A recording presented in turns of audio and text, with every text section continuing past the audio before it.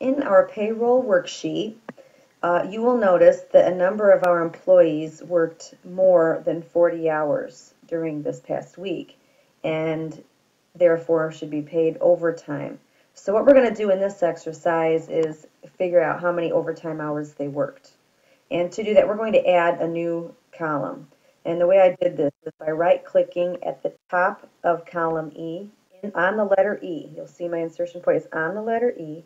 I'm going to right-click and I'm going to hit Insert. And that is going to insert a column in front of the column I had selected. In cell E5, I'm going to type the label Overtime Pay.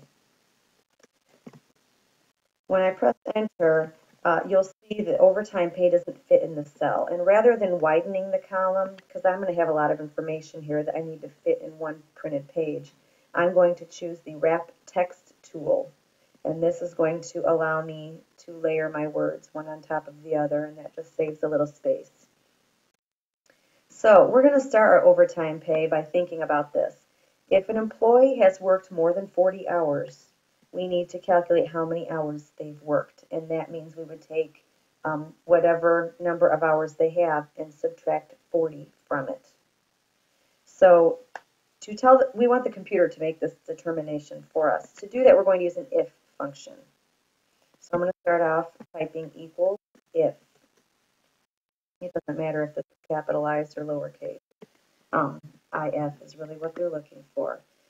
This is a function, and that means that it's kind of a shortcut, and it's going to expect a certain number of terms after you've typed it. So after any function, you type a parenthesis, you open parentheses, and then you're going to see a screen tip that explains what the computer is looking for.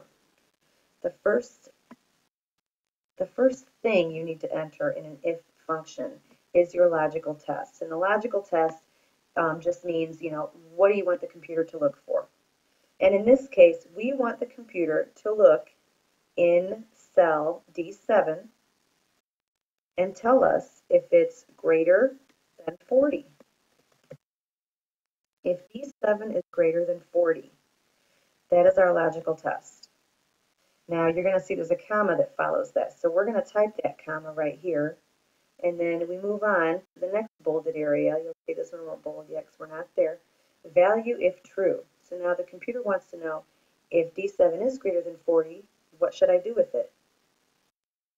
And in this case, as we discussed just a moment ago, we want to know how much more than 40 it is. So I'm going to select D7 and I'm going to subtract 40.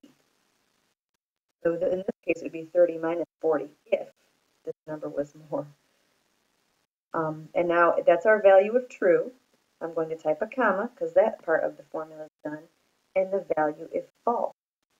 What are we supposed to put into that cell if D7 is not greater than 40? Well, that means they haven't worked any overtime hours. So the logical answer is 0. We're going to close our parentheses and press enter.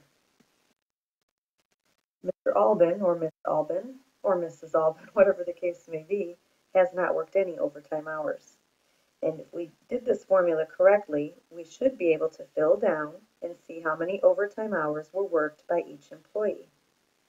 You'll find that we have 3 employees who should be getting paid overtime.